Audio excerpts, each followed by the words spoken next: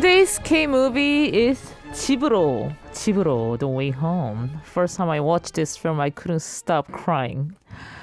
The Way Home is a 2002 film directed by Jung-hyang. I think it's her second feature film.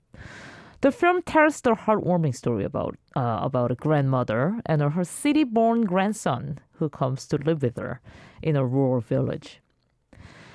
This film won the awards for Best Picture and Best Screenplay at Golden Bear Awards, which is one of the most leading film awards of Korea. It was the second highest-grossing domestic film in Korea in 2002. The film was released on DVD with English subtitles in 2003 by Paramount Classics, if you want to check it out. The film is certainly in the list of highest-grossing films entirely, with over 4 million audiences nationwide.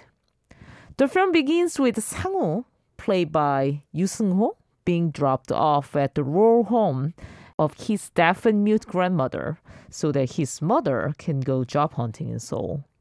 Unfortunately, Sang-ho doesn't adapt well to his new surroundings. His grandmother is unable to speak and has dementia, making communication difficult. Furthermore, the country lifestyle without the modern conveniences of television or running water comes as a bit of a shock to the video game playing Sang-ho. Frustrated by his new home, he begins to lash out, which includes calling his grandmother a retard.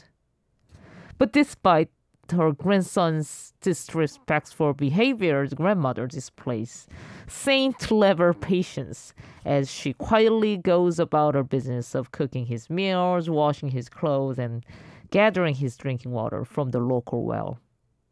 Over time, her persistence eventually pays off as a maturing Sang-ho slowly comes to appreciate the sacrifices that have been made to give him a home.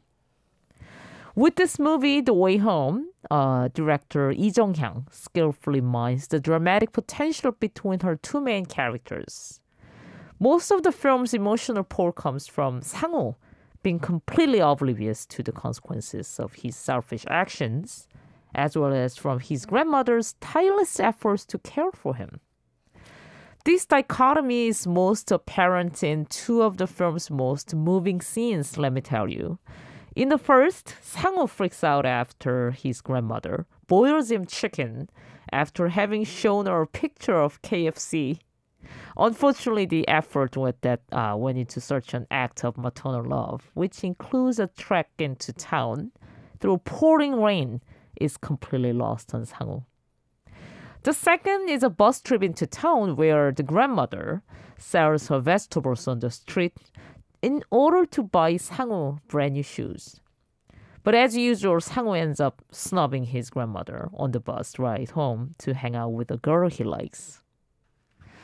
The leading actor, Yoo Seung-ho, is an actor who obviously rose to fame as a child actor in this film, The Way Home. Since then, he has starred in many television series and movies as a child and teenager. After his two military service, he starred in the legal drama Remember, historical films 조선 Magician, 조선 마술사, and Seondal, The Man Who Sails the River, as well as historical drama The Emperor, Owner of the Mask. He actually made his debut in a saffron commercial in 1999 after his mother sent in a photo of her son to an ad agency.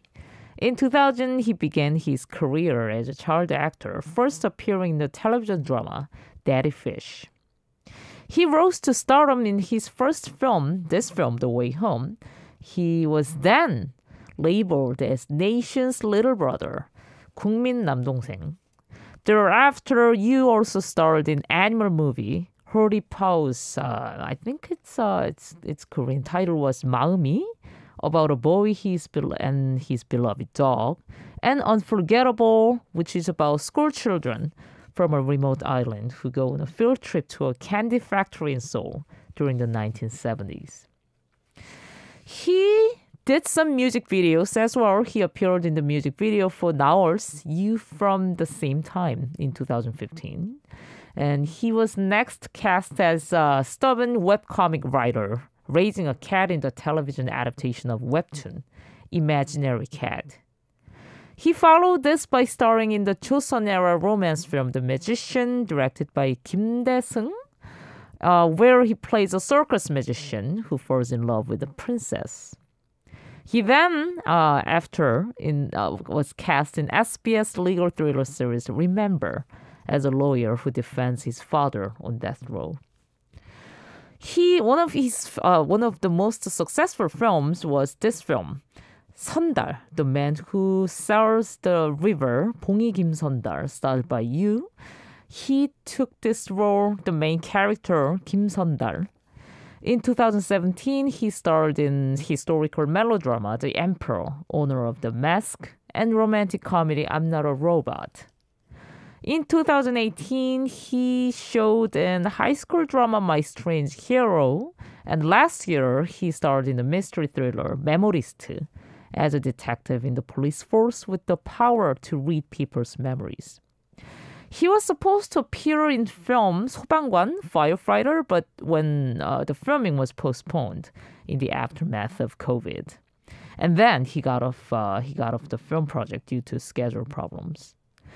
But still, I'm excited about his future projects. I liked his 봉이 김선달. He's actually pretty good at comedy films, and I think he could handle more hardcore comedy films like 극한 직업, Extreme Job.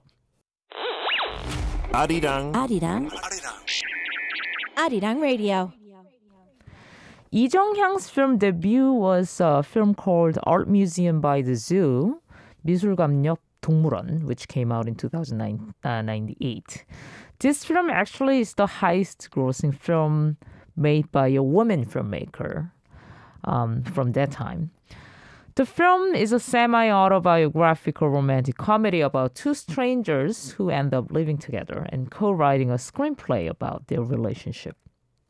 Lee Jung-hyang's second feature film as a writer-director, this film, The Way Home, is undoubtedly her most successful and critically acclaimed to date.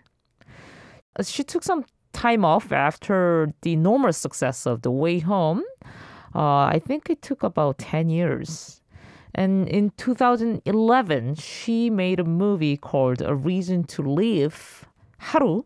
The film stars Song Hye-kyo, and the film centers around the idea of forgiveness, especially concerning the victims of fatal accidents and their families. Having originally written the synopsis years ago, many changes had to be made to adjust to her different outlooks and opinion on life. This film, 하루, shows complete transformation of Song Hye-kyo here appearing as a filmmaker in the film. This is worth watching to check out Song Hye-kyo's heavy role as opposed to her typical romantic heroine in other movies.